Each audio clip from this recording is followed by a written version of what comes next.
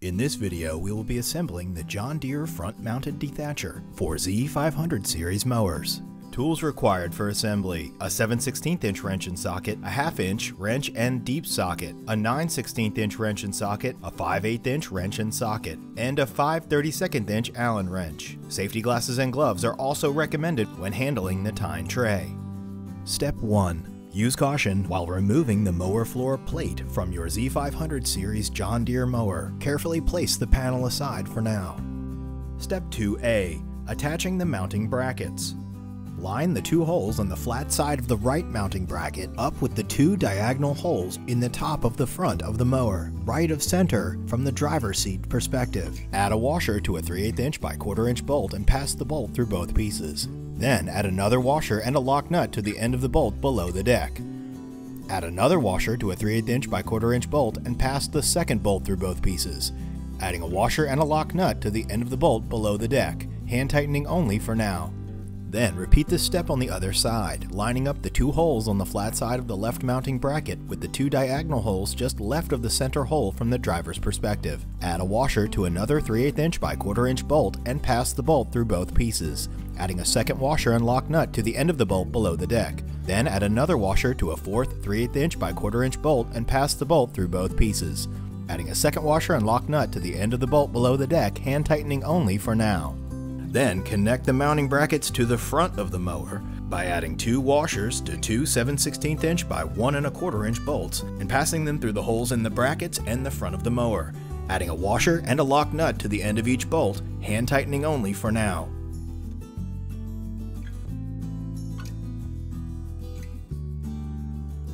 Step 2B. Attaching the cross support. Make sure the safety label is facing up on the cross support and place it below the ends of the frame mount brackets, lining up the holes. Then pass 4 3/8 inch by 1 1/4 inch carriage bolts through both pieces and add 4 lock nuts to the end of each of the bolts. Do not fully tighten completely.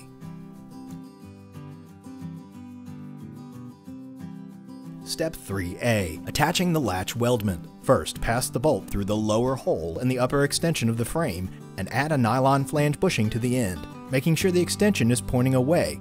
Then add the latch weldment by passing the bolt through the circular lower hole in the center and add a second nylon flange bushing, making sure to put the extensions of both nylon bushings into the circular hole in the weldment.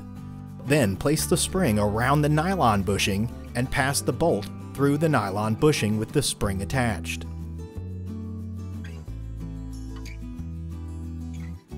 Add another nylon flange bushing to the end, making sure the extension is inserted into the other side of the latch weldment. Then pass the bolt through the circular hole in the other side of the latch weldment, adding one more nylon bushing, making sure the extension goes into the hole in the latch weldment. And finally, run the bolt through the lower hole in the extension on the other side of the frame, adding a lock nut to the end of the bolt. Now, tighten all of the bolts connecting the mower to the frame mounting completely. Use caution underneath of the mower.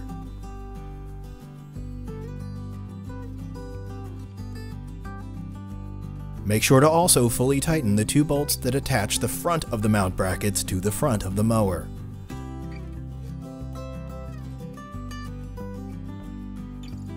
Also tighten the 4 carriage bolts on the cross support using a 1/2 inch socket wrench to fully secure the support in place. Now, fully tighten the lock nut on the end of the 1/4 inch by 3 3/4 inch hex bolt holding the spring. Now, using caution, reinstall the mower floor plate.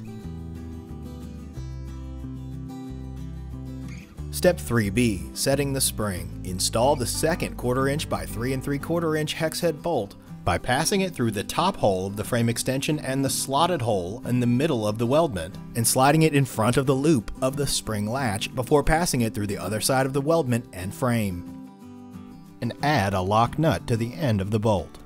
Then pull the spring ears down to the bottom of the latch weldment and hook them under the edges as shown. Step 3C. Attaching the latch pedal. Secure the latch pedal onto the end of the latch weldment by running 4 1/4 inch by 3/4 inch hex head bolts from the outside through the pedal extensions and the top of the latch weldment. Adding 4 lock nuts to each of the bolts on the inside and fully tightening using a 9/16 inch wrench and socket. Step 4. Assembling the lift arms.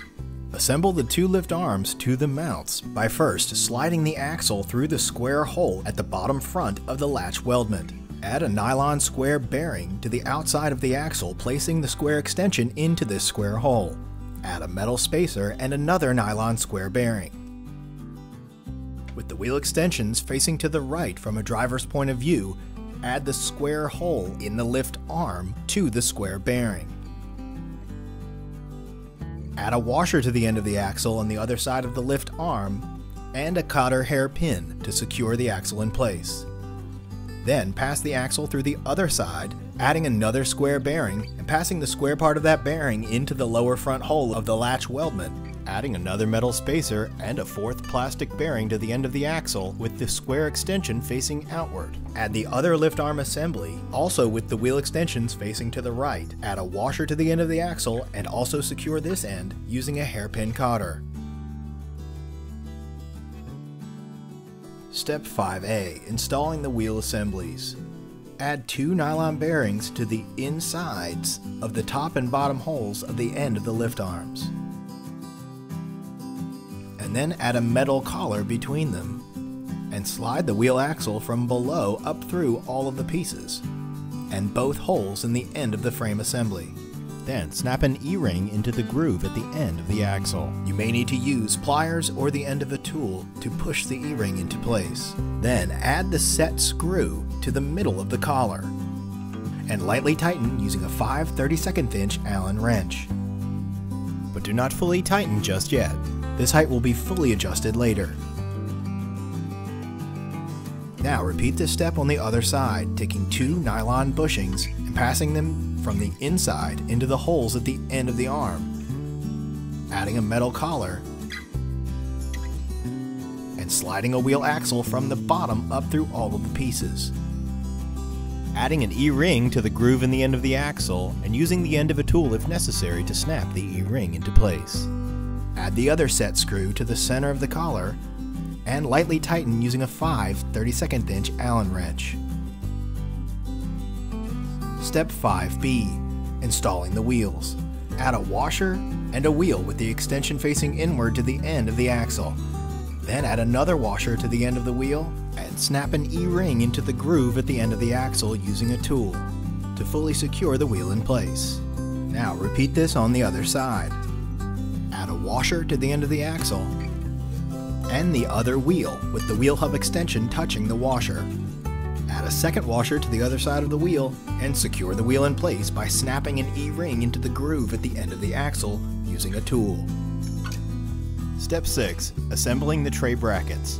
Add the right tray bracket to the tray with the slotted side pointing up and oriented inward on the tray, lining up the square holes in the tray brackets with the circular holes in the top of the tray. Then pass 2 5/16 inch by 3 1/4 inch carriage bolts through both pieces and add 2 lock nuts to the ends. Add the left tray bracket to the tray with the extended slots pointing upward and oriented inward, and add 1 carriage bolt with a lock nut on the end. Note, before adding the 4th carriage bolt, you will need to loosen one of the tines underneath of the tray in order to add the lock nut onto the end of the 4th bolt. We also recommend using a 1/2 inch deep socket wrench to fully tighten this lock nut. Make sure to fully secure all 4 bolts and the tine that was loosened before continuing on to the next step.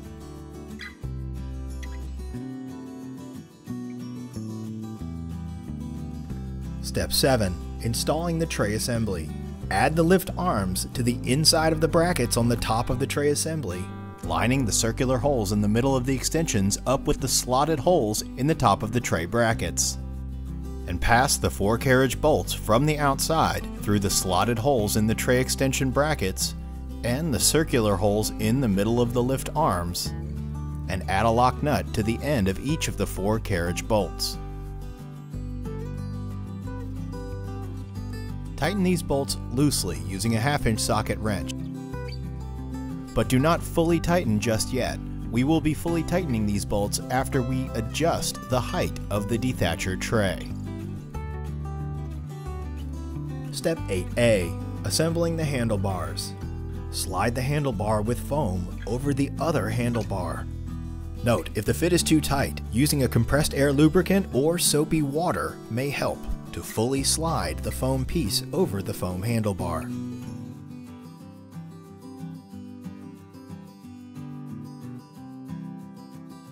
Step 8B. Adding the latch bar.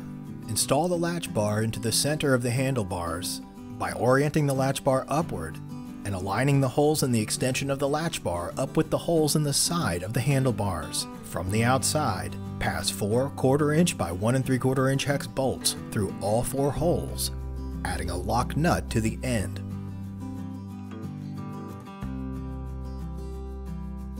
And using a 7/16 inch wrench and socket to fully tighten.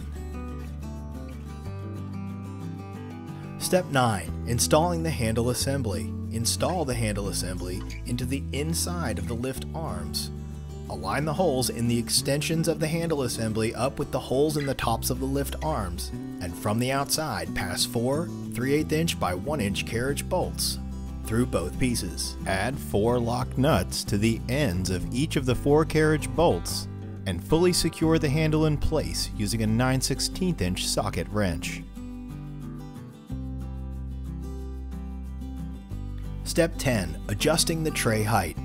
Lift the dethatcher up slightly and slide a 1/2 inch wood shim underneath of the tines to support the assembly. If you're using the dethatcher to scarify the ground before seating, then set the tines lower onto the ground. Now, using a 5/32 inch Allen wrench, tighten the set screws in the wheel assembly to set the wheels. Then fully tighten the 4 carriage bolts in the tray assembly using a 1/2 inch socket wrench. Be sure all of the nuts are tightened completely to secure your dethatcher in place, and finally lift the dethatcher up slightly to remove the shim. Congratulations! Your John Deere Z-thatcher is now ready to dethatch. When transporting the dethatcher, be sure to pull the lift handle assembly towards the rear of the machine until the latch pedal locks into the latch bar. For questions, call customer service at 866-218-8622 for assistance.